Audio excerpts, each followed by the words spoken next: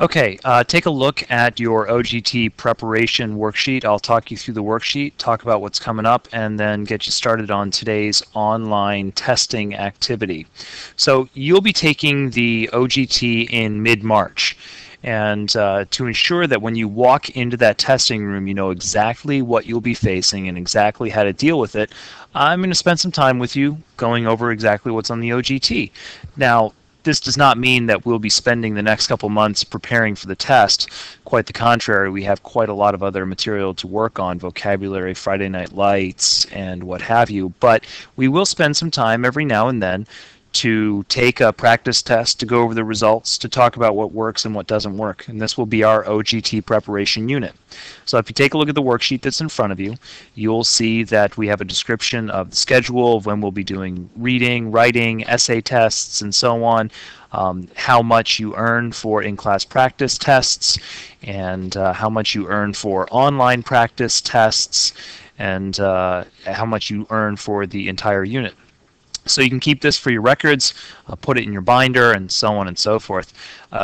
We'll talk about each step of this as we go, but today I want to focus on what's at the top of the back, and that's the online practice tests, because today you can start on your online practice test. You'll do some practice tests in class and some out of class, and the ones that you do out of class will be completed online.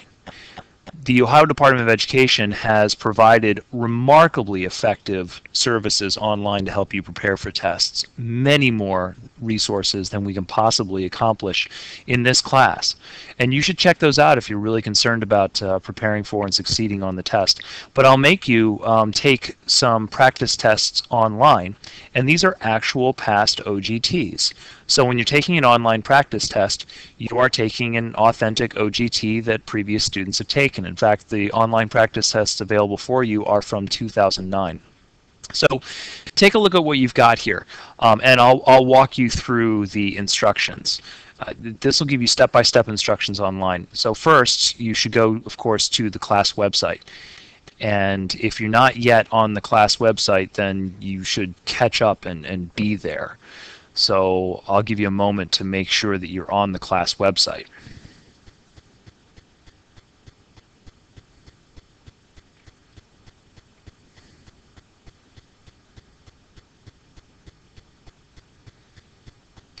Once you're on the class website, if you scroll down, you should see a new block appearing. That new block is OGT Preparation.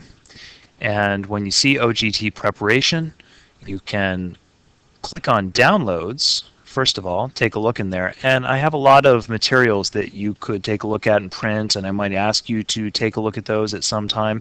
But if you lose your OGT prep sheet or preparation assignment sheet, what you're looking in front of you right now, then it's here, as well as a number of other helpful guides that we'll look at in the days and weeks to come. Going back to the main page, if you take a look here at OGT Preparation, you'll want to click on this link, the Ohio Department of Education's OGT Web for Students. Click on that, you'll start to see their interface. And you should click on Practice for the Tests. Now when you practice for the tests, you can access an online account that I have made for you. So when you do that, you're going down here to sign up for new account. And take a look at the instructions on this OGT prep sheet. You see we've done number 1, we've done number 2. You're using this for the first time. So your user ID is your first and last name, all lowercase, as it appears on your registration here at Southview. And then the letters SV.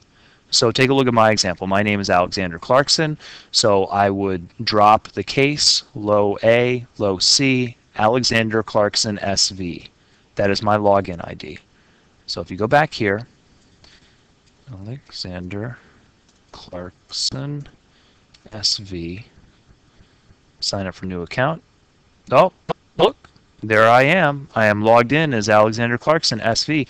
I'll create a password. I'll confirm that password, and then I can change personal information if I want. So If you are following the directions, first full name, last name, lowercase, no spaces. If you have a dash in your name, remove it. It does not allow me to use dashes, just alphanumeric numbers or alphanumeric characters. Then you should be able to access this page. You create a password, and my password will be pretty easy.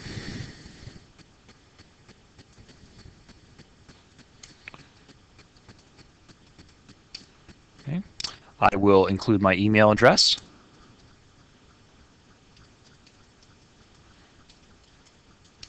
Including an email address allows you to recover your password if you forget it. So if you leave this blank and you forget your password, you've got a problem. Create account. Okay, my account has been successfully created. So once I'm there, I will click continue. So just to review, you've done number 1, you've done number 2, you've done number 3. Complete the account information, you click continue. And you should be able to start to see the practice test. So you click continue. This is what you should see. You should see that 2 practice tests have been assigned for you, a practice reading test and a practice writing test, that they're due on February 27th, and you're ready to go.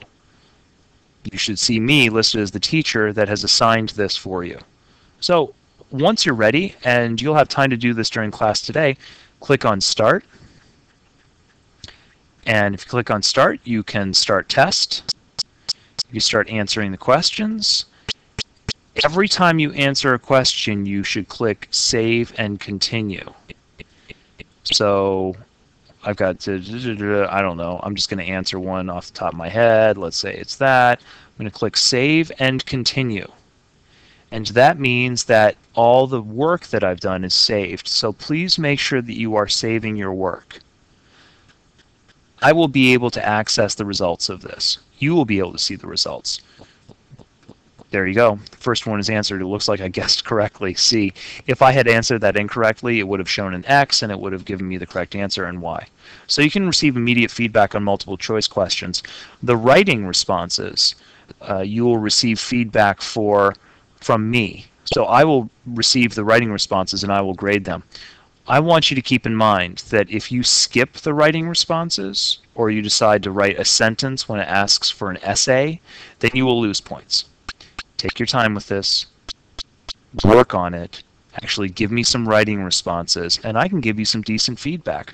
My promise to you is that you will submit these on February 27th. I will reply with my results no later than March 5th, and that gives you time to take a look at the results and consider how you might do on the OGT before you actually take it. So keep in mind that I want you to complete the entire thing. If it's only partially completed, you earn 5 out of 10 points, which is an F, so don't do that. All you need to do is give it a shot and complete it.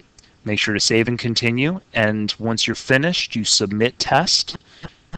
Submit test right here. Don't do that until you're finished.